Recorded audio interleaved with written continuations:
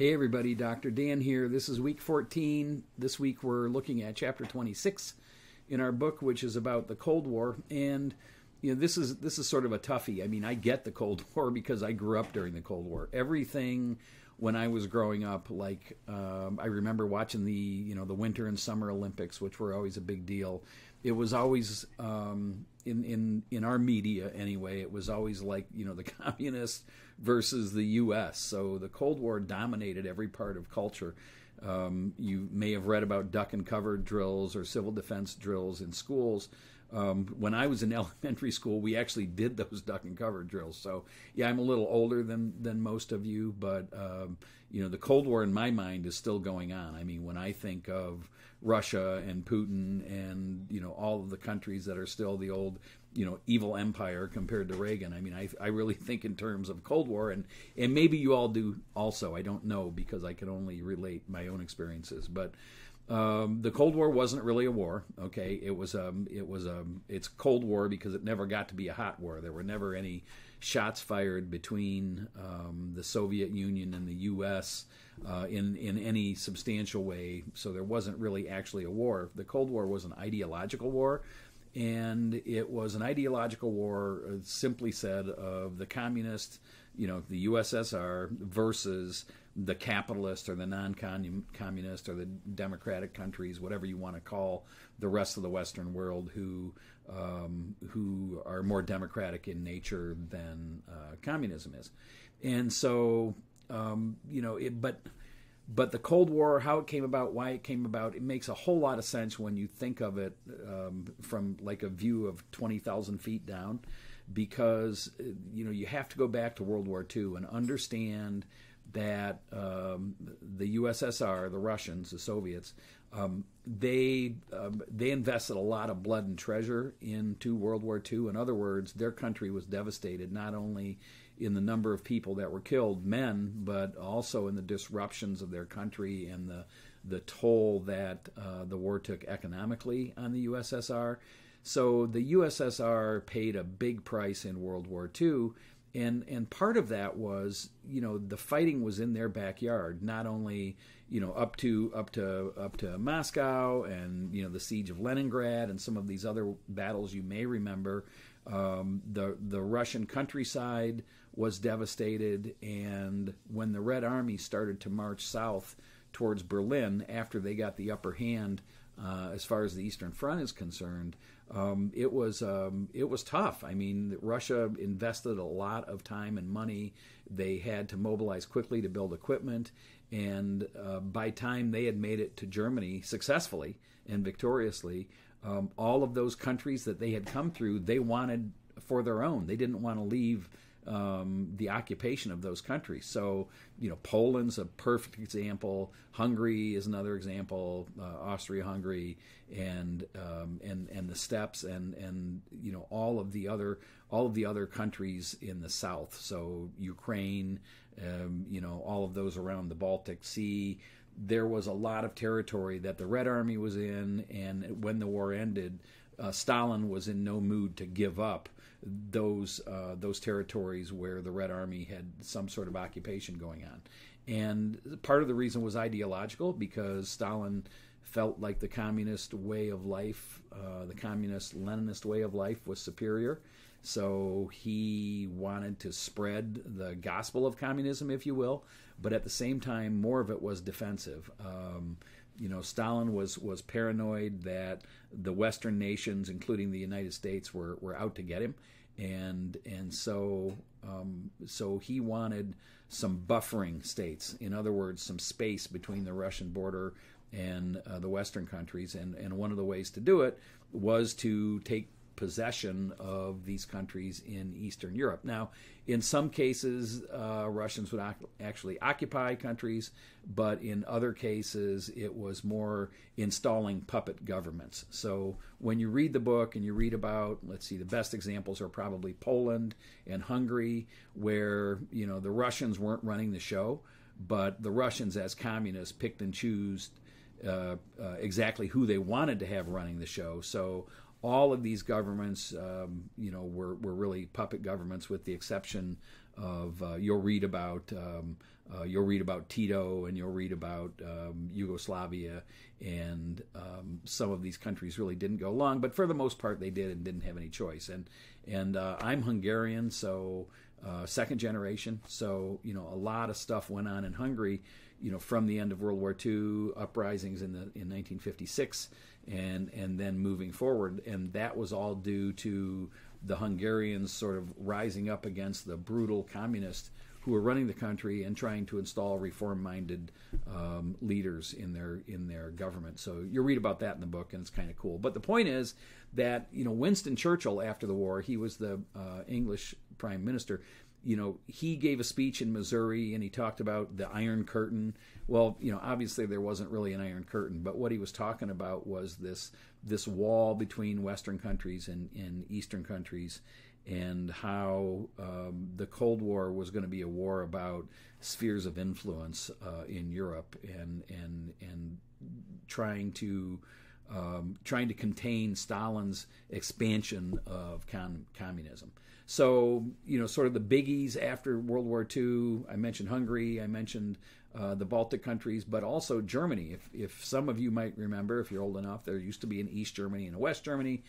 Now there's just one Germany, but for my entire life, with the exception of the past, decade, there was always an East Germany and a West Germany. And the East Germany was, what was given to the Soviet Union after the war, and West Germany was what was maintained by the Americans and the French and the English. And so read about East and West Germany, but mostly you'll be reading about that in the context of Berlin, because there's a lot about Berlin there. So I'm assuming most of you don't know the geography of Germany, but East and West Germany, that division was right through the center of the country for the most part, but Berlin was actually in East Germany. So you had this weird situation where you had a capital city that was inside the communist zone, but that capital city was split in two also. So there was a free Berlin side, like a Western occupied Berlin side, and then a communist Berlin side, all surrounded by East Germany. So if you read about the Berlin airlift and the Berlin Wall, it's talking about the fact that there are Western interests in Berlin, and there's an actual Western zone, and Stalin, cuts off access to Berlin via the highway a couple of times, and you'll read about the Berlin airlift. That was the heroic effort of the West to keep the city supplied. But you also read a lot about the Berlin Wall, and there's one or two videos in the chapter in MindTap that you can click on, and they'll show you the wall and talk about its fall. I highly recommend you do that. The Berlin Wall's a fascinating story because it was really built to keep people in East Germany. The communists, had a problem in that, we had this communist system, everything was supposed to be great, but the people didn't. It was poor, full of poverty, no jobs, so no one wanted to live in East Germany. And one of the ways you could escape to the western sector was through the streets of Berlin. And then in the early 60s, the communists said, hey, we can't have people leaving our country, so we're going to build this wall to keep them in. Of course, that was a giant public relations disaster for the communists, because the Americans and the rest of the democratic countries could say, hey, if your system is so good, if communism is so great, why do you have to build a wall to keep people in the system? Why do they want to escape if your system's so good? So the wall was really an embarrassment, because it sort of pointed out the fact that communism must not be good, because no one wanted to stay. They all wanted to escape to the West.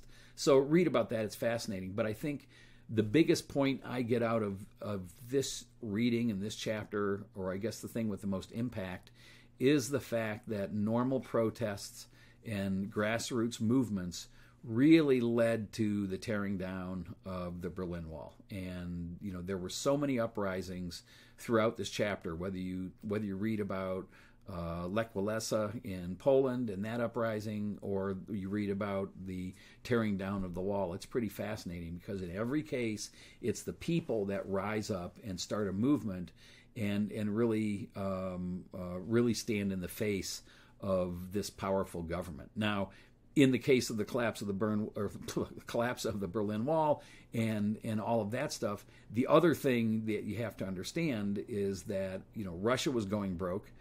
They couldn't keep up militarily with the U.S. in the 60s, and that was a real big problem for them. That they just didn't have the revenue. Russia's only source of real revenue during that period of time, as it is now, is really selling oil. They have many oil fields, and when oil prices collapsed in the 70s and 80s, their revenue dried up, so they really didn't have any more funding to support big wars or big armies, so there was no way they could prevent or eliminate these uprisings that were occurring in these puppet government countries such as Hungary and Germany, if that makes sense. So I'm way out of order here as far as the book goes, but that's what's going on. And then the book talks about the Cold War in Asia. In 1948, Mao Zedong's communists take over. They run Chiang Kai-shek and the nationalists out of China. So like Chiang Kai-shek and the Nationalist Party, which the U.S. supported, gets defeated by the communists and physically, get chased south out of China, and they end up reestablishing the original Republic of China on the island of Taiwan. And that's still controversial to this day. It's still sort of the separate country that the U.S. supports, but it's really close to China, and China claims it. So when we talk about history and we talk about present times, certainly the Cold War and the aggressiveness of the Chinese Communist Party contributed to the issue in Taiwan that's going on today, which is this push and pull between U.S. support and China's unhappiness with U.S. support in Taiwan. So that's the Asian part of it, but there's more to talk about in Asia. But just so you know that China became communist in 1948 under Chairman Mao, and remember Mao's big appeal was that he made sure he had the hearts and minds of the peasants to support him, and because he had this massive support of the population of China, he was successful in overrunning the nationalists. And China's communist yet today, although I don't know what kind of communism it is because it seems to be all wrapped around capitalism at the same time, but that's another whole story. And as far as what happens, so sort of the timeline, Stalin dies in 1953. A guy named Khrushchev took over, and Brezhnev would take over after him, and all of these guys that took over after Stalin were kindler and gentler than Stalin, which was pretty easy to do. I think that they recognized that Russia needed to get into modern society. By the 50s, the Russian economy, as far as military goes, they were very advanced. As far as science and space, they were very advanced. But as far as an economic powerhouse, a consumer society, they were really, really far behind. And since they were isolated from the Western world, technologically, in a lot of ways, they were behind. So one of the things with Khrushchev and later Brezhnev in the 50s and 60s was that they were more reform-minded Russian leaders. So they were more open to, negotiations over nuclear weapons and treaties over nuclear weapons. You'll read about the SALT talks in there. So these leaders, as we get into the 60s and 70s, really reach out to have more of a dialogue with the U.S., but that's not to say everything was okay. And, you'll learn about the Cuban Missile Crisis, so that's where Russia hooks up with Cuba, Castro in Cuba, and they put nuclear missiles in Cuba, which obviously, being 90 miles away from the U.S., was not a good thing. So you'll read a little bit about the Cuban Missile Crisis. There's a number of 13 Days in October is one of my favorite movies. It's got Kevin Costner in it, and it's a great movie about the Cuban Missile Crisis, and I think it's available on Amazon, but it's called 13 Days in October, and if you're interested in that piece of history, that is a great movie to watch. But the point is, even though relations are normalizing to some extent in the 60s, the Cuban Missile Crisis comes along, And, and that's a terrible thing. And then, the space race is happening. So Russia puts the first satellite into space with Sputnik 4 days before my birthday, the actual day I was born. So Sputnik goes up, and all of a sudden, the U.S. people are feeling like, they're losing their edge. There's a big fear of communists and a big fear of Russia.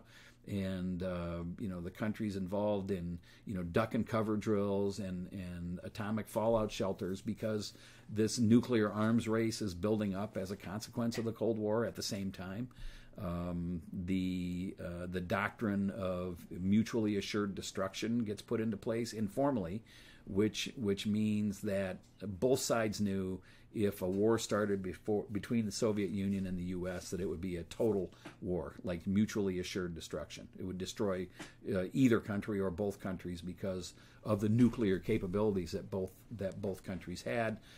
Frightening stuff, and amazing that the only atomic bombs used against people in the history of the world so far were by the U.S. and Japan, and that nothing else has happened. So let's hope it stays that way. The chapter talks about these various proxy wars. Or these wars that are really the U.S. versus the Soviets, but they're fought by other people.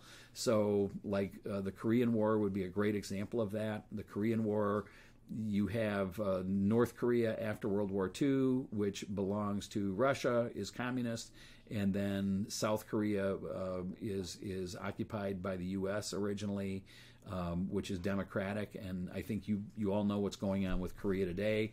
The Korean War really accomplished nothing. The 38th parallel is the dividing line between North Korea and South Korea. And I would say of all of those old world communist countries that locked their people down and all of that, North Korea is like the only one left today. And so it's sort of a fascinating workshop, if you will, that we can study in the news to see how the only way to maintain command and control communism is to lock your people down and not let them see anything that's going on outside of their country, which is the case in North Korea. So that's a crazy situation, but that's a result of the Cold War. And then the Vietnam War, of course, is a result of the Cold War, and it's the same kind of thing. You have Ho Chi Minh in the North, who's the big communist organizer and really a smart guy, and then you have the South Vietnamese nationalists who end up, I think, tricking the U.S. into getting into the war. But the South Vietnamese who the U.S. sides with, and that war goes on forever, and tens of thousands of U.S. soldiers are killed, and the U.S. ends up losing the war, and which is fascinating. But besides that part of it, that war all came about because of this prevention of the spread of communism into South Vietnam. Same with Korea. The U.S. wanted to prevent the spread of communism into South Korea. So this idea of containing the ideology of communism is at play in the Korean War and in the Vietnam War, and it's also in some weird way at play when the Russians go into Afghanistan in the 60s, because there's a nascent or a tiny movement towards communism in Afghanistan, and the Russians want to go in and support that. But there's no way they're ever going to be successful in any of the Middle East with communism or with democracy, just because most Middle Eastern countries are so well rooted in theocracies, or at least the influence of religion, that it's hard to impose a structure, especially a communist structure, where they don't even allow worship to take place in the Middle East. So that was just stupid. But that was sort of Russia's Vietnam, if you will, Afghanistan. So you'll read a little bit about that.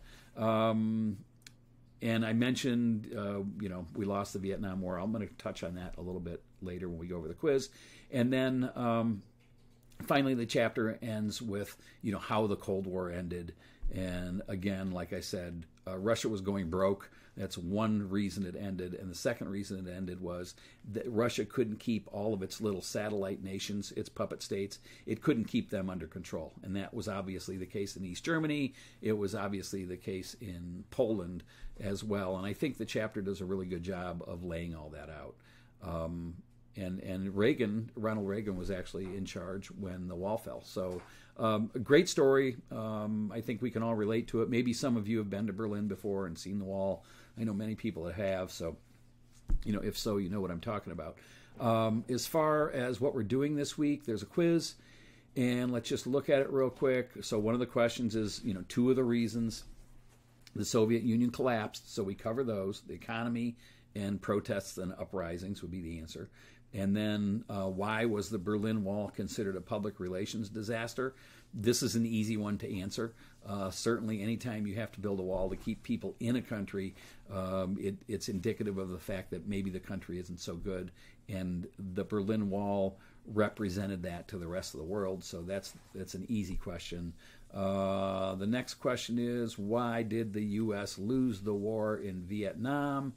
And that's a little trickier, but bottom line is one of the reasons. There's a zillion reasons why the U.S. lost Vietnam, but one of the reasons as far as the quiz is concerned was that from day one, the U.S. overestimated the South. In other words, we were going in to help South Vietnamese fight the Viet Cong and fight Ho Chi Minh, but we overestimated the power of South Vietnam. Basically, they didn't have an organized army. They didn't have an organized political system. So the U.S., in a way, got duped because they thought maybe they'd have more support from the locals, but in actuality, they had none.